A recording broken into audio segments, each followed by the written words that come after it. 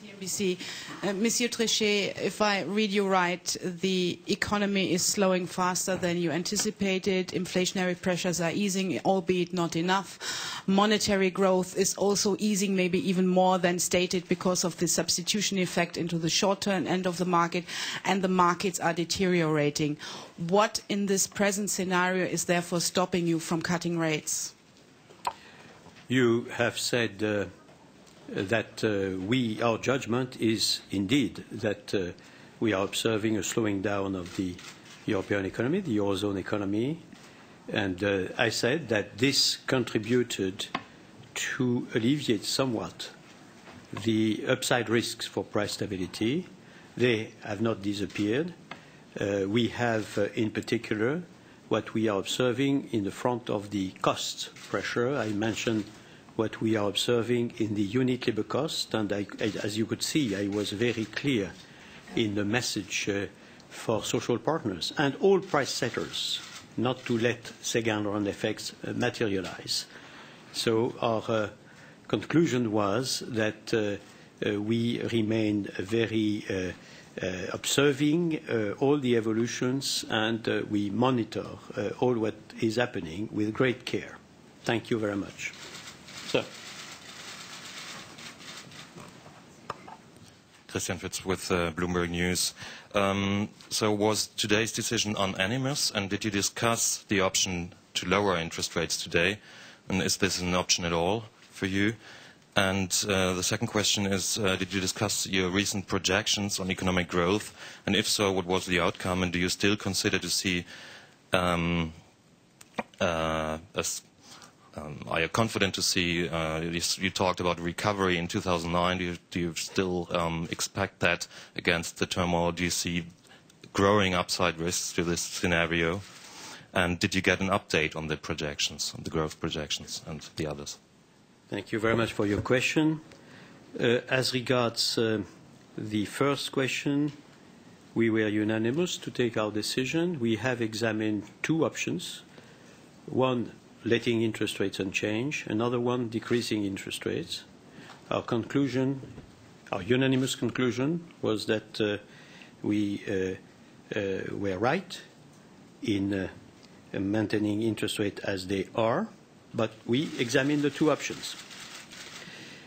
I would say that we are in a situation of exceptionally high level of uncertainty, as I have said several times, on behalf of the Governing Council.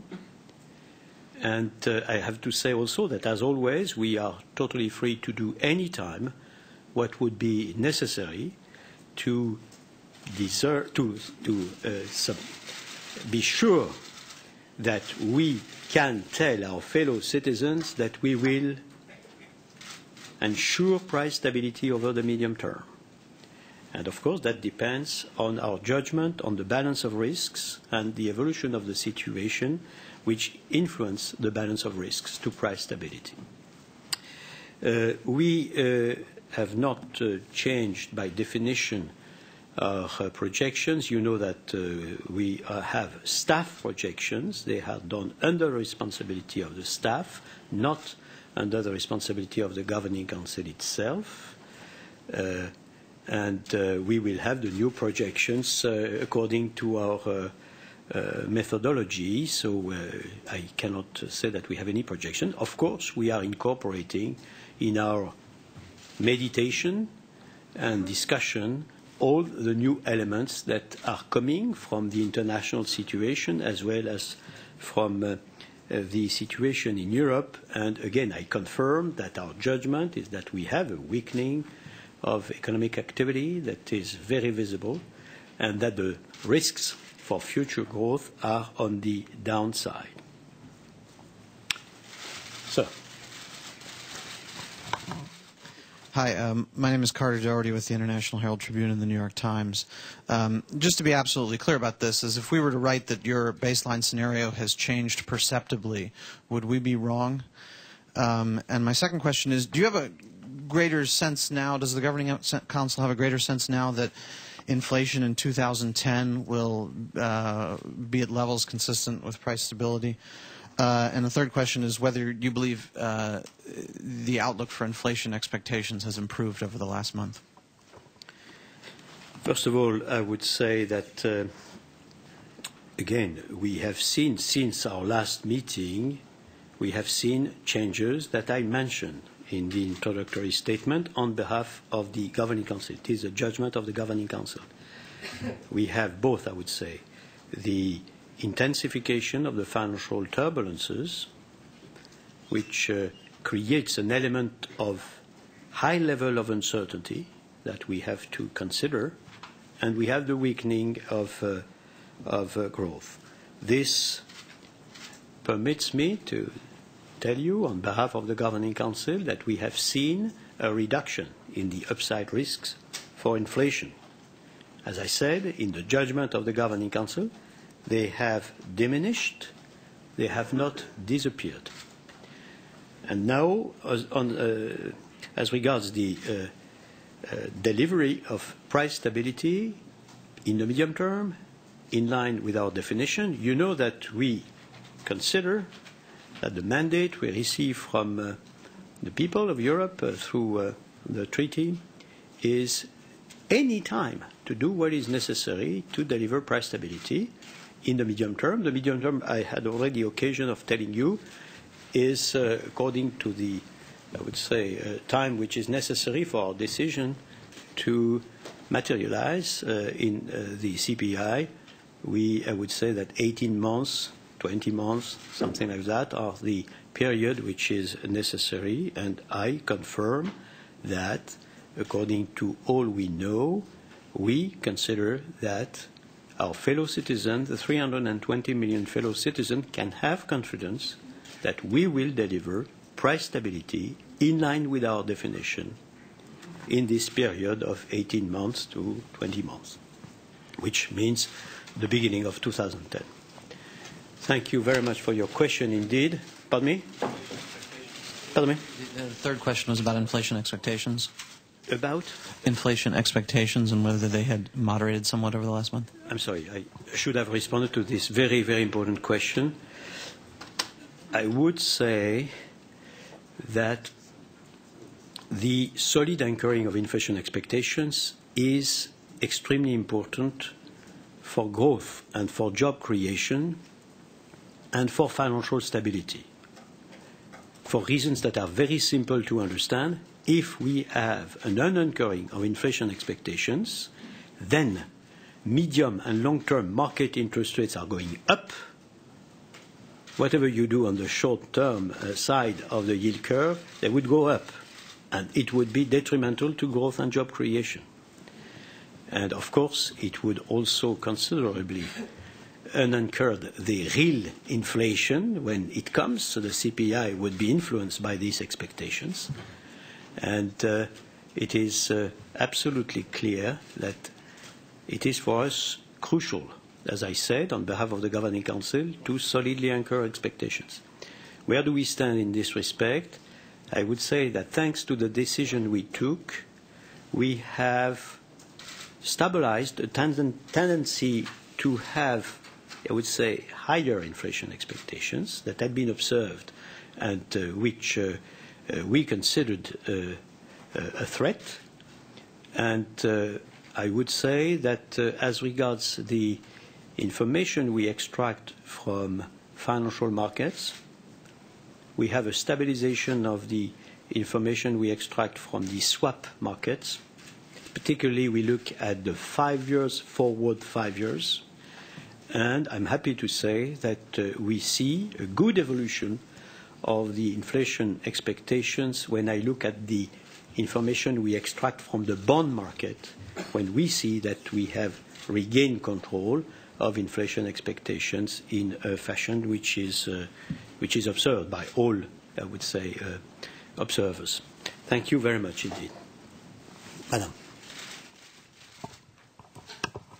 Thank you very much, Mr. Trichet. Jo Ellen Perry from the Wall Street Journal. Unless I've missed it, and I'm sure you'll correct me if I have, the sentence from last month's statement, the current monetary policy stance will contribute to achieving our objective, is not in this month's statement. Why? Secondly, you have taken pains in the past to be predictable, notwithstanding never pre-committing. Are you still committed to being predictable? And finally,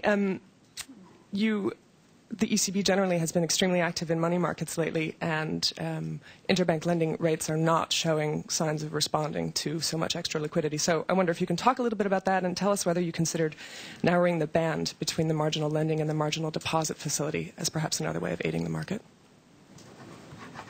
Could you repeat your last question? Did the Governing Council discuss or consider narrowing the band between the marginal lending and the marginal deposit facility? Okay, so for the last question, no, we did not discuss that. For the wording of the introductory statement, again, let me repeat. We are in a situation of exceptionally high level of uncertainty, a situation which we never encountered before ourselves since we were set up, a situation which is clearly absolutely exceptional in terms of level of uncertainty.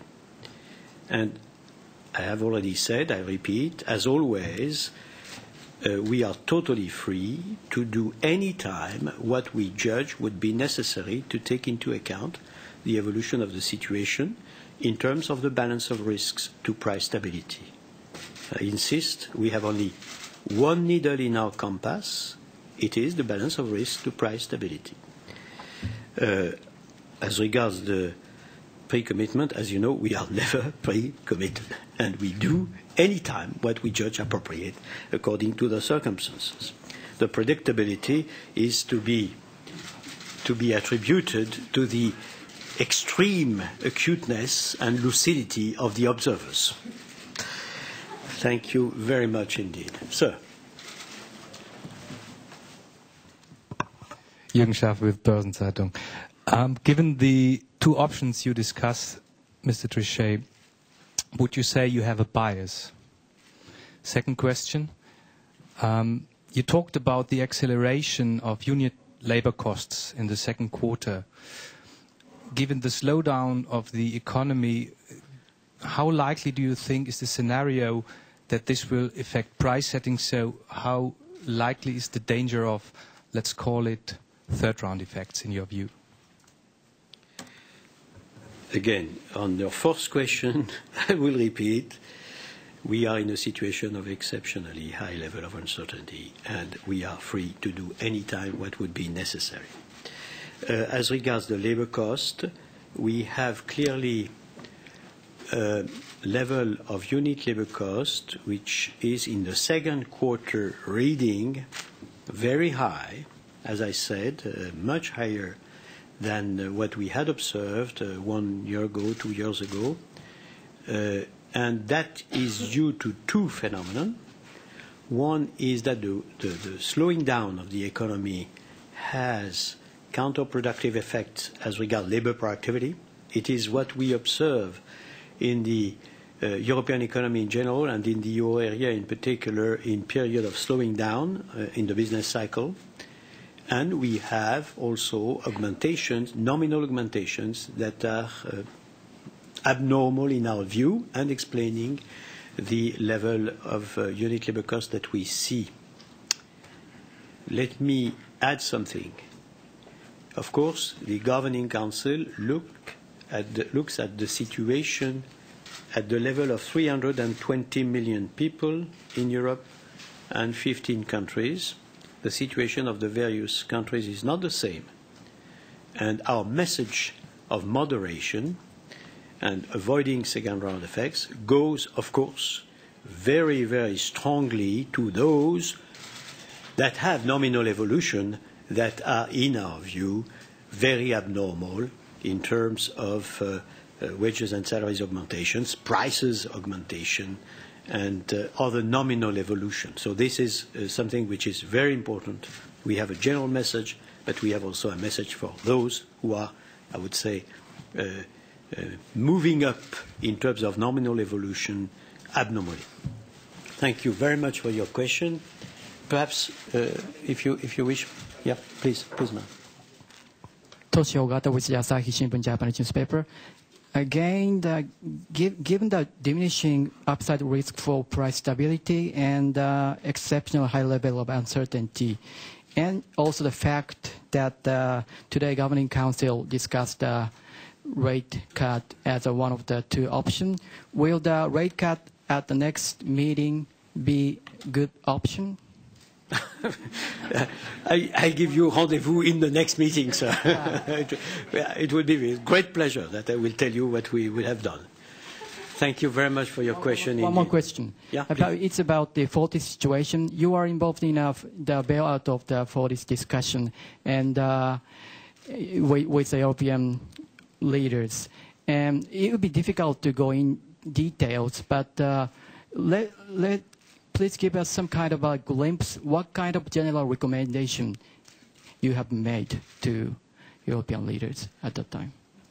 Well, it was not to European leaders in general, of course. It was in particular with my colleague, the governor of Bank of Belgium, to those who were directly involved in this particular dossier. And I was shipping the message that it was very important in the present circumstances that of course, central bank would do themselves what they have to do, and you know that we have been, I think, exemplary in terms of providing liquidity to the euro area as a whole, in terms of taking appropriate decision.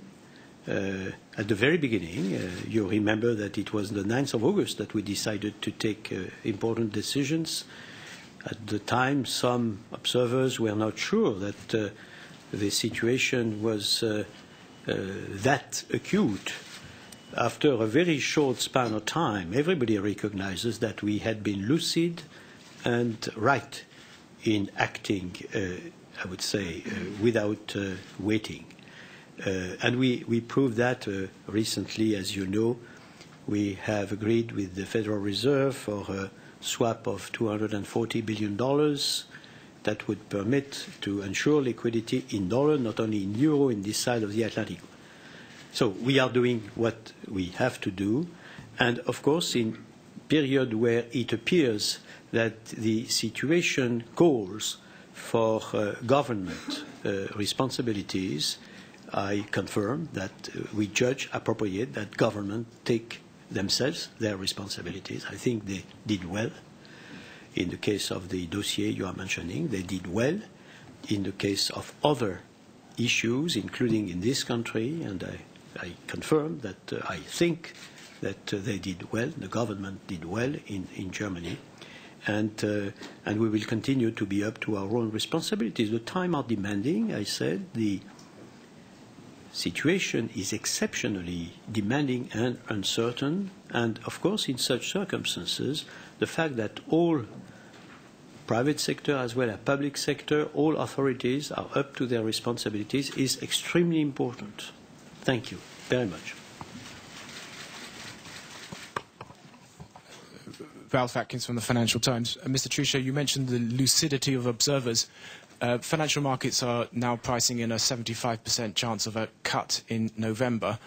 Are they showing an acceptable level of lucidity at the moment? Going on beyond that, in September 2001, you cut interest rates by 50 basis points unexpectedly, and also in conjunction with the US Federal Reserve. Is that a possibility that we might see something comparable in weeks and months ahead? And my third question, could you just tell us what you think would be a reasonable outcome from this meeting you're intending in Paris on Saturday with EU leaders? Thank you. Thank you very, very much indeed, Mr. Atkins. First of all, I commented that I would attribute our predictability again to the wisdom and lucidity of observers. I will continue to say that, but I never comment on immediate reaction that the declaration the introductory statement could trigger in the market. I consider it would be absolutely inappropriate to comment in real time. It would be a mirror with a dialogue with the mirror, if I may. No. So I trust the lucidity of observers, but I don't comment on their immediate reaction. As regards the possibility of having close cooperation with the other central banks, again, be aware once again of the fact that when we do something, it is on the basis of our assessment on the balance of risks to price stability. And we cannot do otherwise, because if we were acting in a different scheme, in a different concept, then we would suggest to those lucid observers and market participants that have been mentioned that they can unincur our inflation expectations, because we are introducing other consideration than this solid anchoring of inflation expectation, which is based upon our capacity to deliver price stability in the medium term.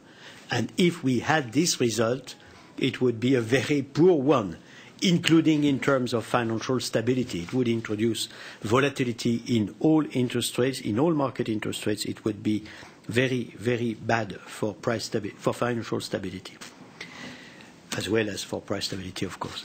Now, let me say that we have an extraordinary cooperation amongst the central banks. It is true with all central banks. It is true with the Federal Reserve. It is unprecedented to have a swap agreement of $240 billion. It is unprecedented to ensure, with a large number of windows, as you know, dollar liquidity on this side of the Atlantic, in extremely close cooperation with the Federal Reserve. We cooperate with Bank of England in the same vein. We cooperate with Bank of Japan and with the other European banks. I mean, I think I have to stress the incredible level of confidence, of mutual confidence that we have and permits this cooperation. Some decisions, we took them in a very short span of time across the Atlantic, despite the time lag. And I think it's extremely heartening that we are in such an intimate cooperation and confident cooperation. For the Paris meeting, I think that we will have an occasion, of course, of exchanging views. I don't want to prejudge, and as you know, I never said in advance myself when I participate to any meeting what the meeting will produce. It is the case when I participate in the G7 meeting or in the G10 or in the G20 or all Gs. There we have an exceptional meeting, which I think is at the level of this exceptionally high level of uncertainty that we are presently experiencing. And I expect that it will overall permit the authorities that will meet to exchange their views in circumstances, again, that are extraordinarily uncertain, to compare notes and to see how they could themselves be as enlightened by the conversation with others. Then I would say exactly the same as I say for the question on what we will decide in our next meeting. I would say there will be a press briefing, I'm sure, after the Paris meeting, and we will have a very, very nice way to communicate what we have discussed there. Thank you very much, Mr. Atkins. Hello, Mark Jones from Reuters. A couple of questions. The first one is that you said you discussed a rate cut. Was that only on the basis of 25 basis points, or was there a possibility for more? Another question is that you talked about growth might recover gradually in 2009. Is there a possibility that it might not recover, and that Europe is now is possibly kind of experience a long recession? And one final question, if I can. Would you, as the ECB, back the kind of idea of a European-wide fund, a safety net, as it would be, that's been floated this week for Europe's banks? First question, I said that two options were there, but I also said that we were unanimous to retain the decision that we have retained. And that, it seems to me, is important to recall. We were unanimous in the present decision. As regards the evolution of growth, again, I draw your attention to the fact, and you can compare your notes. I told you since a long period of time, we will have very weak growth. We will have a trough in the second and third quarter. And the risks for growth are on the downside. I said that since a very long period. So we see clearly the materialization today of some of the risks that were clearly in the message, in the diagnosis of the Governing Council. There is, from that standpoint, a great continuity, I have to say, in our analysis. We never hide that we had downside risks to growth after the trough that we had in the second and third quarter of this year. As regards the European Fund, I saw myself a lot of things in the medias. As you see, I reserve communication for after the meeting instead of embarking on a lot of declaration before the meeting. But I would confirm that we are in Europe in a framework which is not a federation, which is not a political federation. We do not have a federal budget. And so the idea that we could do the same as what is done on the other side of the Atlantic doesn't fit with the political structure of Europe, with the institutional structure of Europe. That being said, I also said a moment ago in responding to a question on a particular bank, I also said that it was very important that in exceptional cases where financial stability